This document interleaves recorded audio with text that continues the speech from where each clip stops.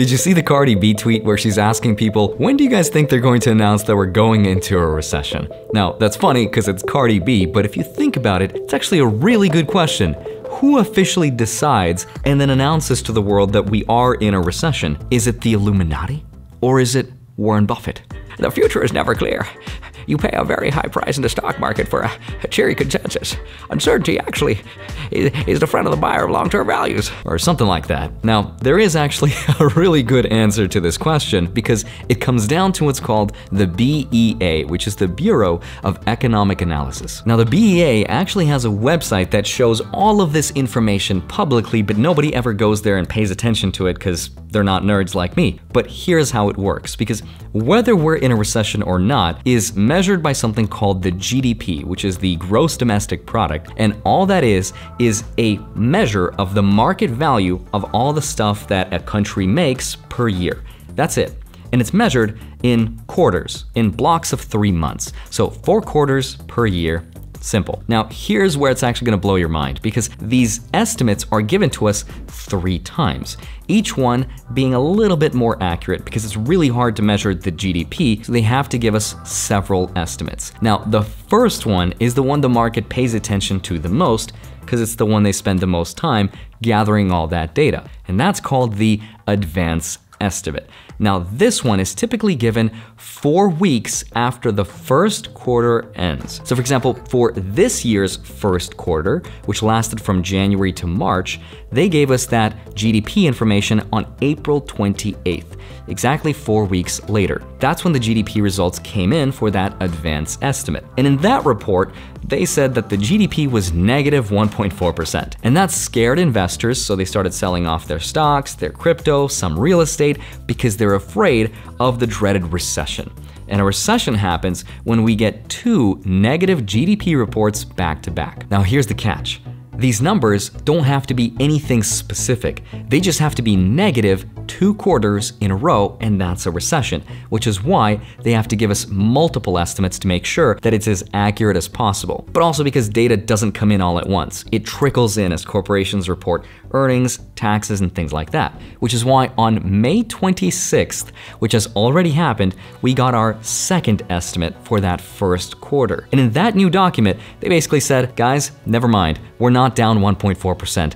Actually, it's a little worse than we thought. We're down 1.5%. So this scared investors even more, and they sold off a little bit more. That's how it works. Now, on June 29th, we're gonna get our third GDP estimate for that first quarter. Now in that document, it could tell us that the GDP is even worse, which means the market will sell off even more. It could stay the same, or it could improve, but chances are it's still gonna stay negative. Now June 29th will not tell us whether we're in a recession or not. But here's exactly when we'll find out. That'll be at 8:30 a.m. on July 28th. That's when the BEA will release their second quarter advance estimate, and it's at that point we'll have Judgment Day. So let's cross our fingers and hope that we don't get a negative GDP, because if that's the case, first quarter was negative, and if second quarter is negative, that's the recession, and that's when the media will start telling us about it. So hopefully that answers Cardi B's question. So if you want to help my channel, just tweet this video at her so she can watch it, because I know she does not watch my videos, but hopefully you will, because I have some juicy new information on the market for you that hopefully explains where we are right now and where we could be going next. So let's get right into it. Hi, my name is Andrei Jikh. Hope you're doing well. Come for the finance and stay for unfortunately more bad news, because this week economist Robert Shiller just announced that he thinks there's a good chance that we're headed toward a recession, and he's a Nobel laureate. What's a Nobel laureate? And that's someone whose research has had such a huge effect on society that they're awarded with a certificate, a medal, and $1 million. In Robert Shiller's case, he was awarded the prize in 2013 for his empirical analysis of asset prices, and he's predicting a recession. This guy knows what he's talking about, but this led me down a rabbit hole to ask if there's anything we could use to predict that same information. And it just so happens that there is. It's something that estimates what our current GDP might be, and it's called the Atlanta Federal Reserve's GDP Now Tracker. Now, it's not an official measure of the GDP, but it uses the same exact technique to estimate what our economic growth level might be.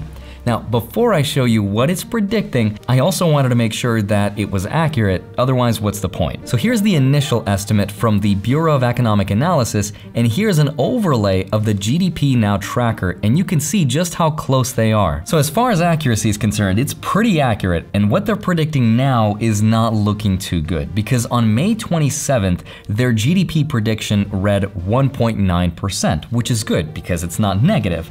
But look how fast these numbers are changing, because as of June 1st, they revised their estimate to 1.3%.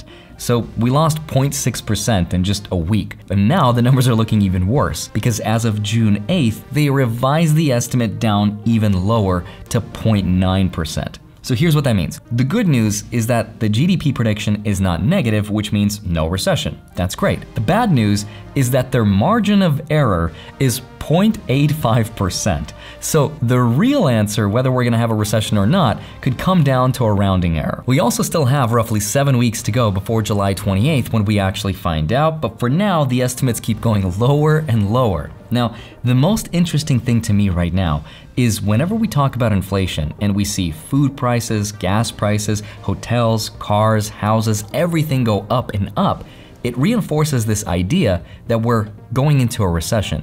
But the truth is that a recession and inflation are not the same things. So sometimes when we believe something to be true, we can cause it to happen.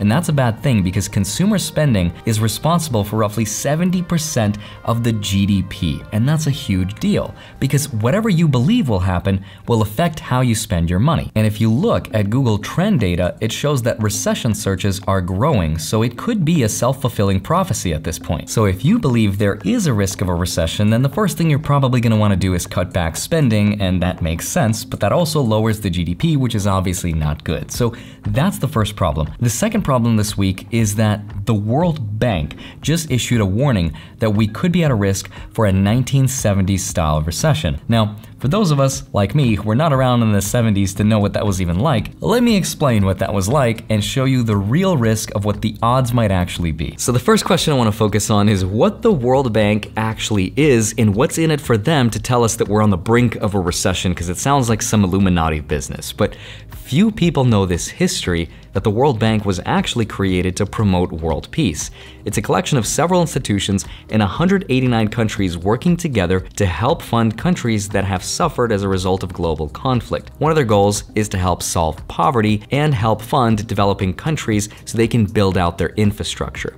So they're basically the Avengers Initiative. The World Bank is Nick Fury, Captain America is Bank of America, Wells Fargo is Black Widow, Goldman Sachs is Iron Man, and JP Morgan Chase is...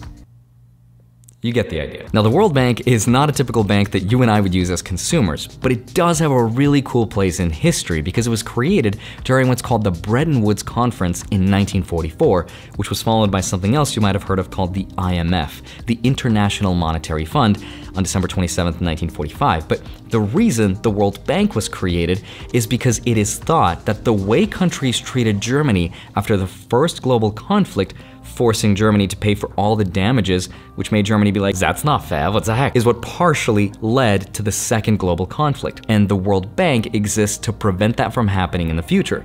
And I thought that was kind of cool. Smash the like button if you did too. Now here's the little nugget that the World Bank dropped on us this week, because they said last year the world grew by about 5.7%. At the beginning of this year in January, they expected the world to grow by 4.1%, but now they're saying that the world will actually grow maybe closer to 2.9%. Now, they said that advanced economies, such as the one here in the US, on average will maybe grow by 2.6% in 2022 and 2.2% by 2023. And the reason they're giving us these lower estimates is because of the conflict in Ukraine. There's slower investment activity, slower trade activity, and the pent-up demand from staying at home has already been released because the economy is open, and because the tools of the monetary and fiscal policy are not accommodative, which, if you remember, are tools from the government and the central bank, because their priority is to bring down inflation, which comes at the cost of increasing the risk of a recession. In fact, the World Bank president just said, for many countries, a recession will be hard hard to avoid. So all in all, obviously not a good sign. It doesn't inspire investor confidence when we hear stuff like this, which is why the market is up one day, it's down the next, but also why it's mostly selling off. But the thing that has investors really worried right now is that the World Bank is also warning people that we could experience 1970s style stagflation. And that's something else completely, and here's exactly what that means. Stagflation is when you get inflation, in other words, the rising cost of stuff, combined with real wage growth being negative or an increase to unemployment, along with the GDP going down, in other words, the country making less stuff. And that has happened before in the 1970s, and it was not a good time. And now the World Bank is telling us that we could be at the risk for that happening again, and they gave 3 main reasons why today looks kind of like it did in the 70s. Number 1, we have persistent supply-side disruptions, which helps fuel inflation thanks to the Rona. In certain parts of the world, we still have not fixed shipping, which is not helping. Number 2, ever since we dropped rates to 0, people went out to get that cheap money, they spent the money, which spiked the GDP. But now that interest rates are up, the GDP and the economy is swimming upstream. So obviously people want to borrow less, they want to spend less, which obviously means the GDP is going to go down. And number 3, our Papa Pal is committed to raising interest rates no matter what the cost is, just to bring down inflation, which makes perfect sense. But that's not helping because it's also coming at a time where it's hurting developing countries. And that's because we made it so that they need our dollars to do business with, right? So when we hurt, the rest of the world hurts too. It's kind of cruel irony that's coming back to bite us in the butt. So today we're kind of faced with the same choices as we were in the 1970s. Do we slow down inflation by increasing interest rates, thus hurting the economy? Or do we allow rampant inflation to exist but potentially hurt employment? That's the choice we have to make, and neither one is good. But in the 70s, the way they solved the problem was their Papa Pal, who was Papa Volcker, increased their interest rates to 14% to fight their inflation of 14%. But that sent them into a recession, after which point they increased the interest rate even more to almost 20%, sending them into another recession and hurting their economy. Now, where stagflation comes in is this, because remember, when inflation runs hot and everything goes up, wages actually go up too, which is why in the 1970s, actually toward the late 70s, early 80s, wage growth reached a peak of almost 8%.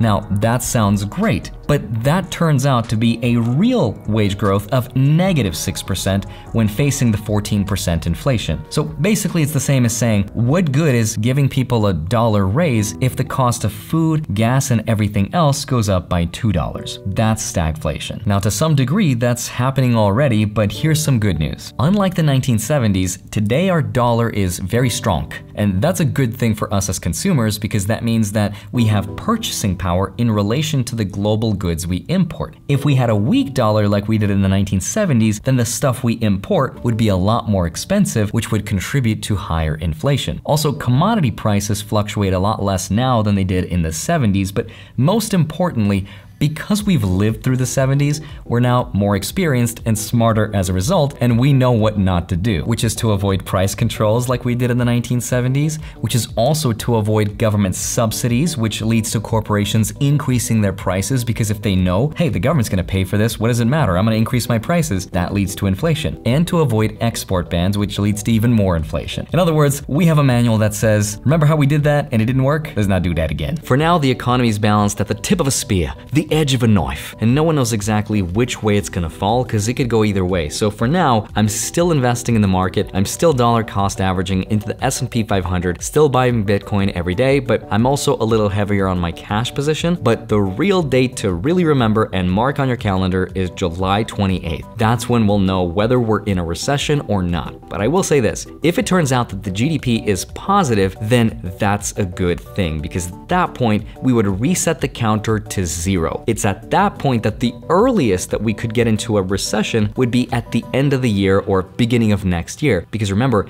it takes 2 quarters, which last 6 months. Let's cross our fingers for that positive GDP result. Trying my best to give you as much information as possible into a condensed video, but I'm not exaggerating when I tell you that it takes me anywhere between 8 to 12 hours to research alone for these 10-minute short videos, not to mention the editing and shooting and everything else. But as always, have a wonderful rest of your day. Smash the like button, subscribe subscribe if you haven't already. Go grab up to $250 worth with this link right here, and then go grab your free stocks, links down below, go track them with the spreadsheet link down below in my Patreon automatically. So as always, love you. Thank you so much for watching. I'll see you back here on Monday and Friday, sometimes a Wednesday. Bye-bye.